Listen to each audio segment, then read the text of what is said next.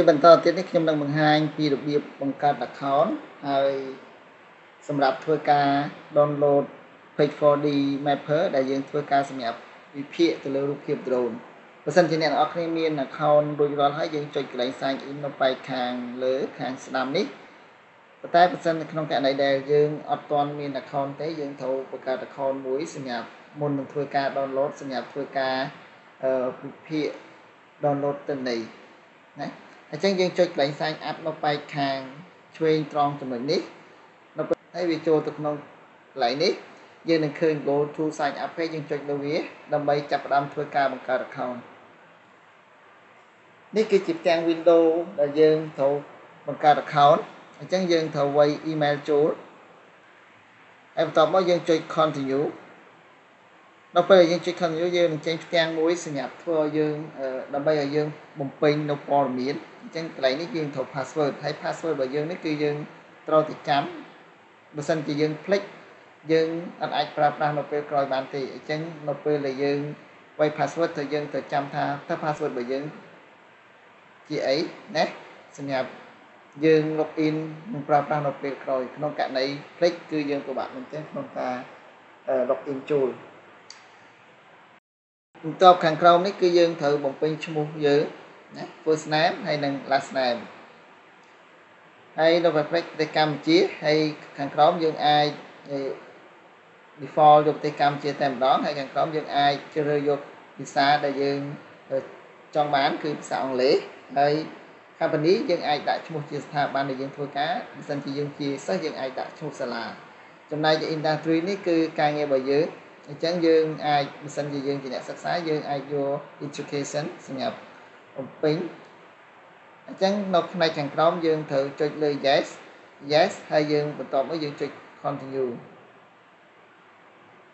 នៅកន្លែងនេះយើងត្រូវការបំពេញព័ត៌មានមួយចំនួនទៀតត្រូវការឆ្លើយសំណួរ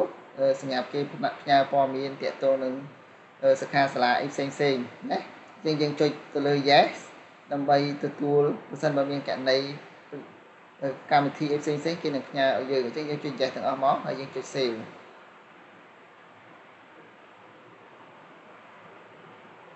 បន្ទាប់ពីចុច save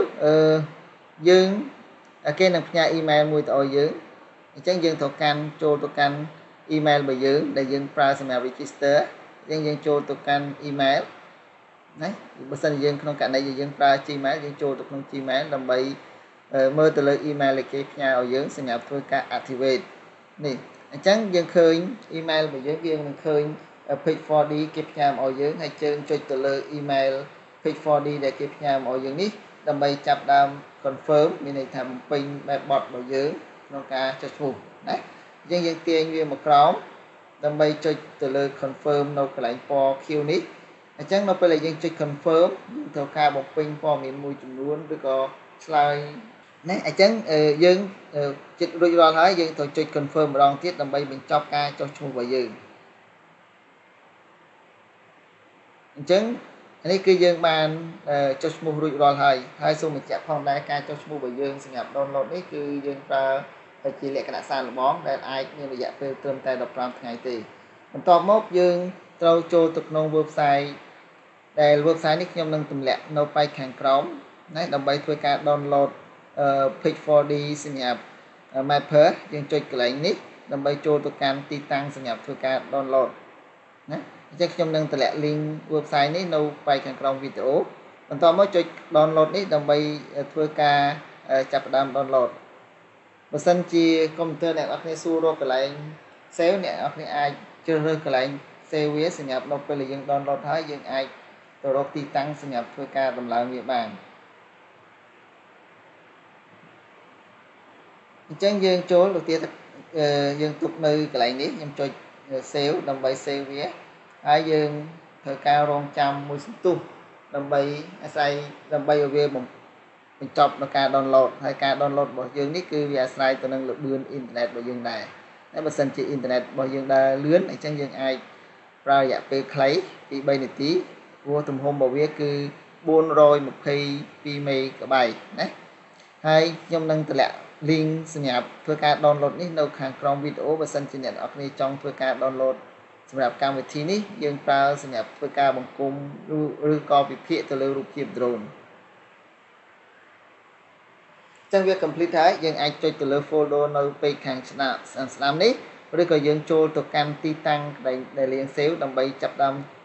ដំឡើងកម្មវិធី Pix4D Mapper នេះអញ្ចឹងខ្ញុំចូលទៅកាន់ទីតាំង